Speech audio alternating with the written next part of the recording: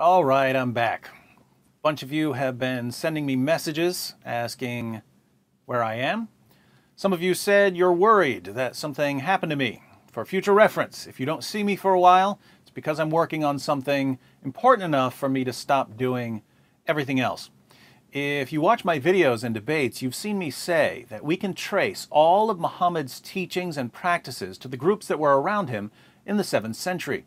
You've seen me say that if we take certain beliefs and stories of the Jews, and certain beliefs and stories of the Christians, and certain stories and practices of the pagans, and we roll them up into a ball, we get Islam. I've made that point dozens of times, but I always knew that there was something missing.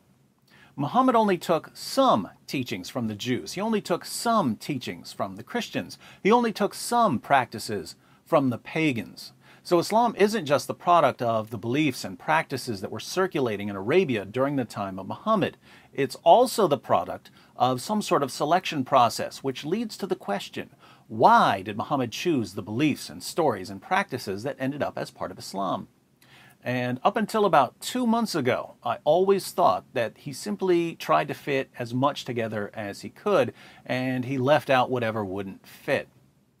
Then one day, I was hanging out with Anthony Rogers, and he was talking about Paul Vitz's book, Faith of the Fatherless, which is about the impact fathers have on the religious beliefs of their children.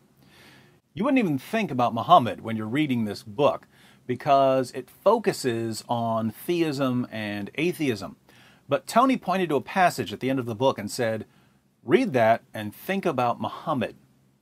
And suddenly I understood why Muhammad chose the beliefs and practices that are now part of Islam. But I wanted to make sure I was right, so I've spent the past several weeks studying the psychology of religion. Psychology of religion usually doesn't deal with whether religious beliefs are true or false.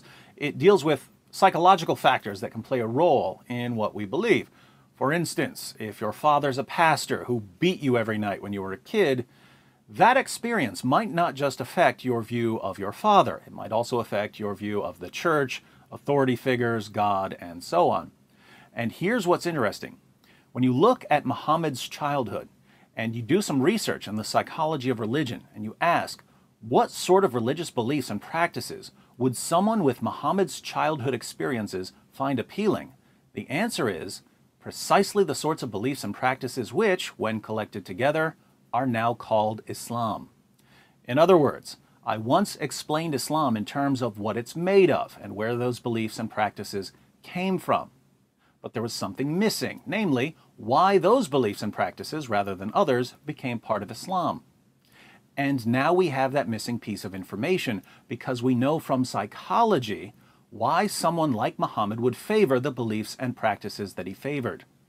So we now have a complete explanation for the origin of Islam. And when you put it all together, it's so clear that I think I might actually understand Muhammad and Islamic theology better than anyone else in history.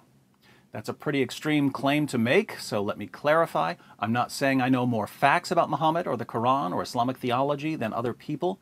There are many people who know far more facts than I do.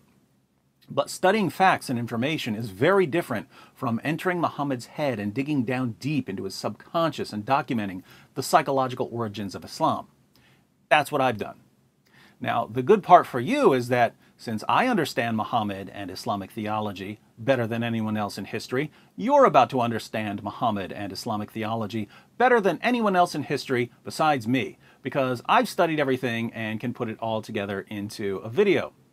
So, for you jihadis who keep telling me that you're going to kill me, may I suggest you do it within the next few days, because I'm about to make what may be my favorite video ever. Clock's ticking, cupcakes. Now for some updates since I've been off the grid. While I'm putting together my Psychology of Islamic Theology video, I've got a couple of shorter videos to make. Once the psychology video is posted, I've got another batch of videos that I need to finish up because I've been putting them off for years and still haven't made them. Side note on why I'm trying to get those videos done. A few months ago, when I started a Patreon campaign, I said that we'd have a video planning team on Patreon. When I came up with that plan, I thought it was going to be like 15 or 20 people and that they would send in topics by email and I'd send back an email with the suggested topics, and people could vote on them, and it would all be nice and smooth. But hundreds of people signed up, which is really good because that's what you want to happen on Patreon, but I had no idea how to organize and vote on videos with that many suggestions coming in. I've heard that there's a polling system on Patreon, but I have problems with the Patreon website. Some of the pages are jumbled up on my computer, so it's hard to tell what I'm doing. I thought that they just had a lame website, so I figured they'd eventually fix it. But I noticed that some other sites do the same thing on my computer, like certain pages on Rotten Tomatoes. Everything that should be spread out on the page is all in one pile. I'm mentioning this because some of you are tech people and might know how to fix that, which would make my life easier because I won't have to go to other computers to do things on Patreon. So PM me if you know what causes that problem. I can send you screenshots if you need them. Anyway, I figured that if there are going to be a bunch of people suggesting video topics, I could just focus on those topics instead of coming up with my own topics.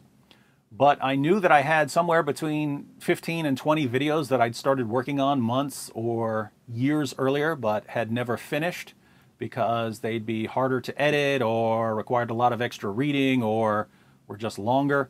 One of the downsides of making YouTube videos is that you start thinking in terms of how many hits a video is going to get, and you measure success by hits. And the reason that's a problem is that I sometimes think of a video that would make an awesome point, but I know it'll take me 2 weeks to research it and put it all together. So I start working on it, but as I'm working on it, I keep thinking of other videos that would be much easier and quicker to make because I've already read the books and have all of the sources laid out.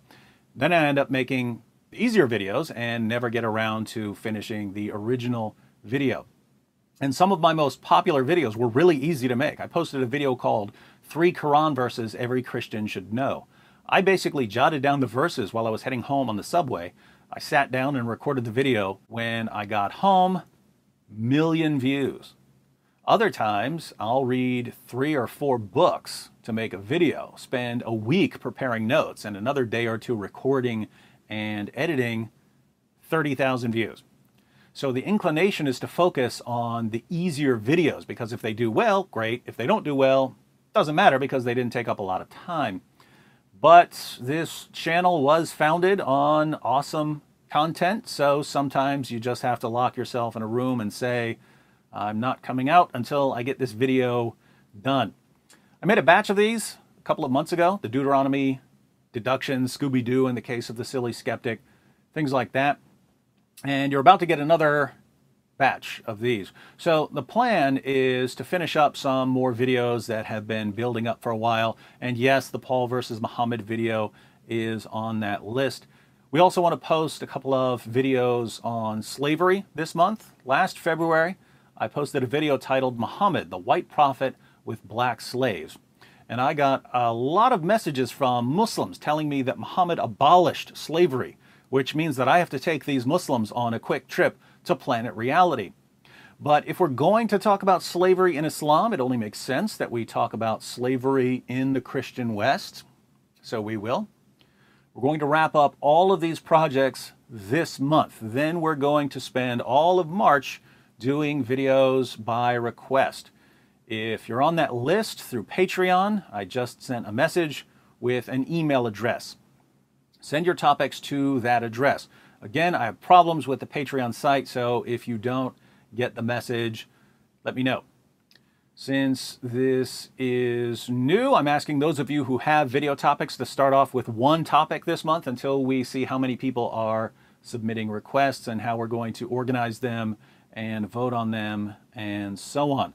Once we've got a system in place, the video planning will probably turn out to be a pretty straightforward process. But one way or another, we're going to get a list of videos that will be our video topics for next month. If it works out and you guys are coming up with good topics, we might just stick with doing videos by request for several months. By then, some additional projects for which I'm slowly stockpiling equipment will be coming into play.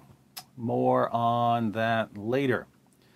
For now, get ready for a crash course in the psychology of religion.